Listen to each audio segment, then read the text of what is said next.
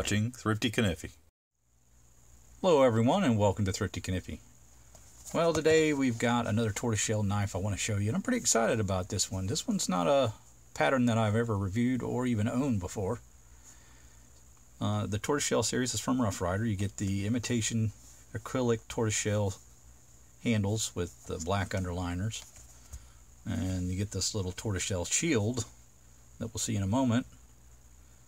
On the back of the box, we've got always high quality handmade pocket knives. Country of origin is China. Cancer warning.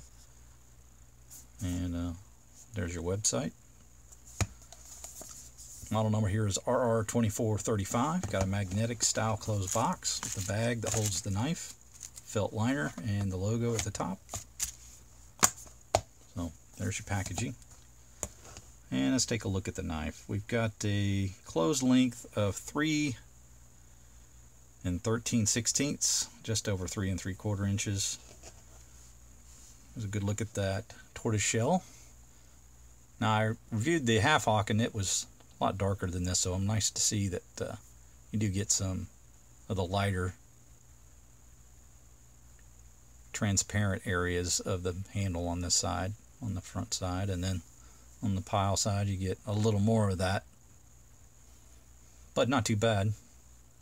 Looks pretty good on both sides. No real issues with any of the fit or finish of the handle. Don't really feel any stepping or anything. I just feel the thread on the bolster. So we've got nickel silver bolsters and nickel silver pins holding this guy together, and then we've got the nickel silver shield. And the one problem, I guess, is there's a little bit of stepping there on the inside part. I can catch my finger on that on the inside part of the shell. The rest of it seems pretty smooth over here on this side. Just a little more recessed than it needed to be to fit flush. But otherwise, the handle looks pretty good. Let's take a look at the springs. So you've got the brass liners, and the main blade rides on the 2 springs, and then the secondary blades have just the individual spring to themselves. I'm not seeing any gaps here.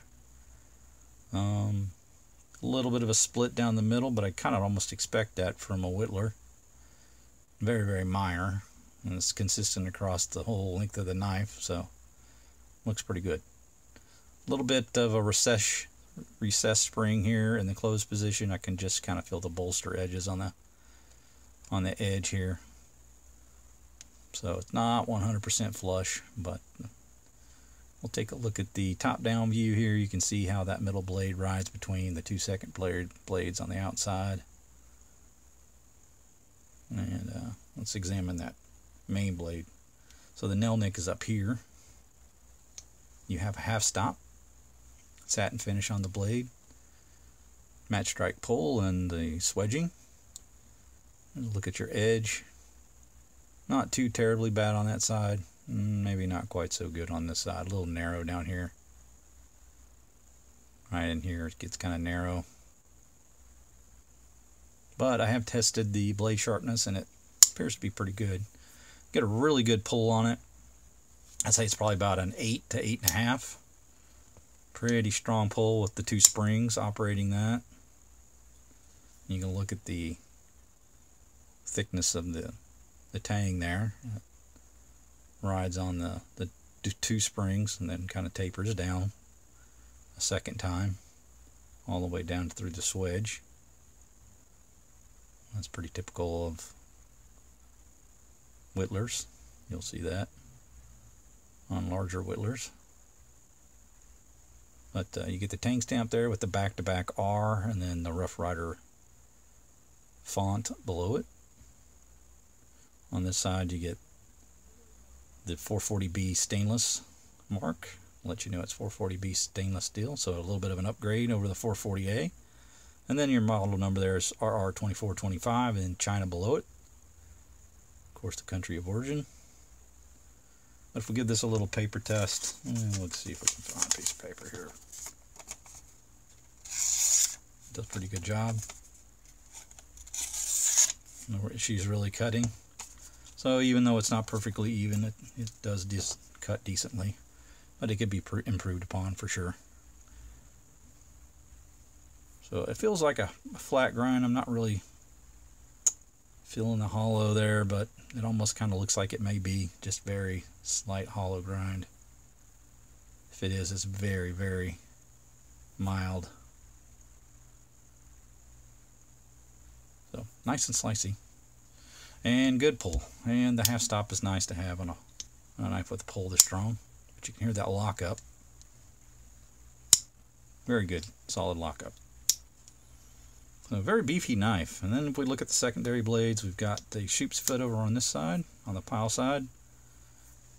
Match strike pull, swedging, satin finish. Again, the back-to-back R tank stamp with the font below it. So if we can get a good look at the blade edge. A little thin, maybe a little thin, but looks like it's thin on both sides. But that's a nice looking sheepsfoot, even with the swedge, not bad. Got a little body to it, but not real long either. Let's take a look at the length of it. So full to the tang, not even 2 inches long. We're looking at about 1 7/8, and then a cutting edge about 1 1/2. Good pull on this one. I'd say about a 6 1/2. Pretty solid. Locks up really well. Comfortable in that grip position, even with that main blade. You kind of put your finger down here, kind of a natural place to put it. And I'm getting 4 fingers on it. Nice. Definitely use that sheepsfoot. The handle's long enough for that. So now let's take a look at the little spear point or pin blade if you'd like. Match strike pull again. This one's got a swedge as well. Look at the tang stamp. Again, just the same one. Back-to-back R. That font below it. Again, these are 440B stainless steel blades. Really thin edge on that.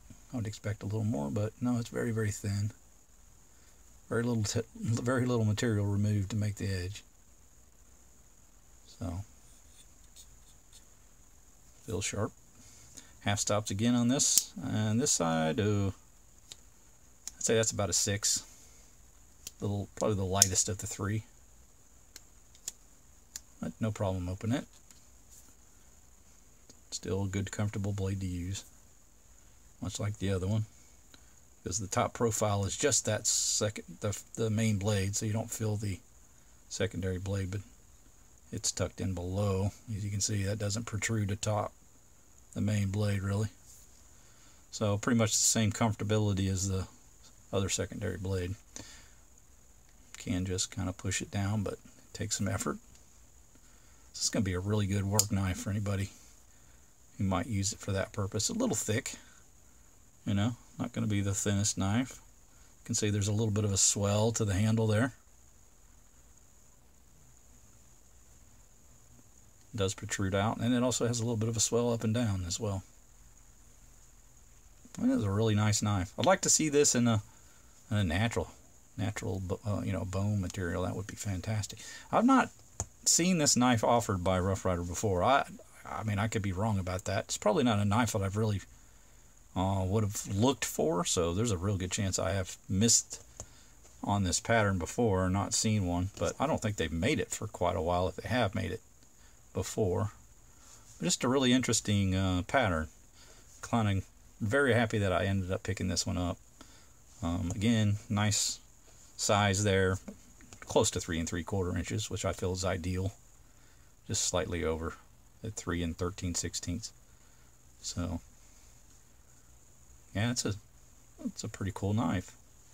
And let's see what the price of this was.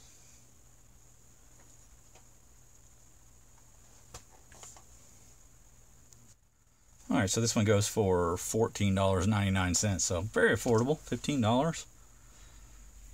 You get a lot of knife for $15 on this one. So that's a pretty stout blade, that spear point, and you get a great lockup on that. Other 2 blades are very useful. They're large enough to get some work done with them, and I'm really impressed with it. So I got to give this one a thumbs up, guys. So check this one out if you haven't already and you're interested in a Whittler. It's a pretty sweet little pattern. Looking forward to maybe getting this one again and maybe a little more fancy handle material, maybe bone of some kind. So that'd be nice. But that's going to do it for my review. Hope you guys liked it. Again, model number is the RR2435, the tortoiseshell Whittler. We will see you guys next time. Please do take care.